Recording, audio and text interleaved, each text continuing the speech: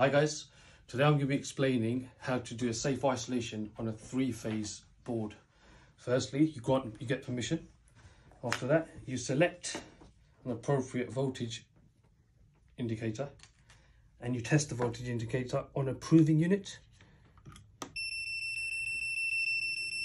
That's fine. Then you select your locking kit.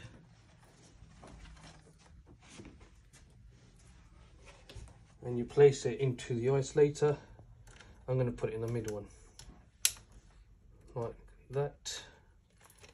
You put the lock on with the label on there, close it, and put the key in your pocket. There we go. And then we carry out the tests. So there's 10 checks we have to do.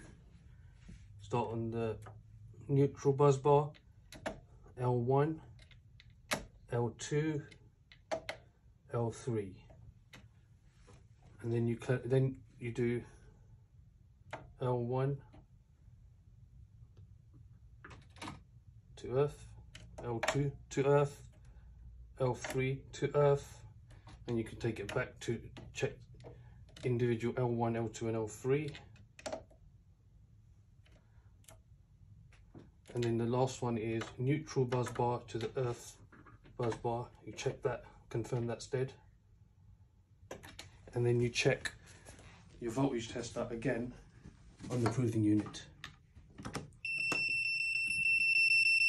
That's your safe isolation procedure done.